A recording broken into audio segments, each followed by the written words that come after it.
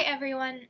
Today, instead of writing a paragraph for writing, we are going to make yearbook comments for each of your classmates and for Miss Atkinson and for me.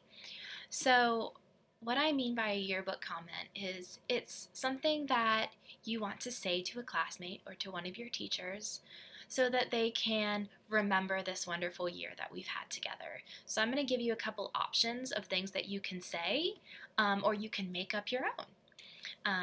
So you're going to write one for each person.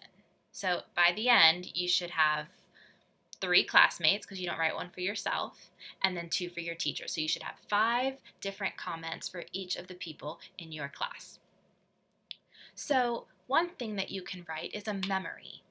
Tell one of your classmates something that you remember from this year that you loved. You could say, I loved playing at recess with you this year.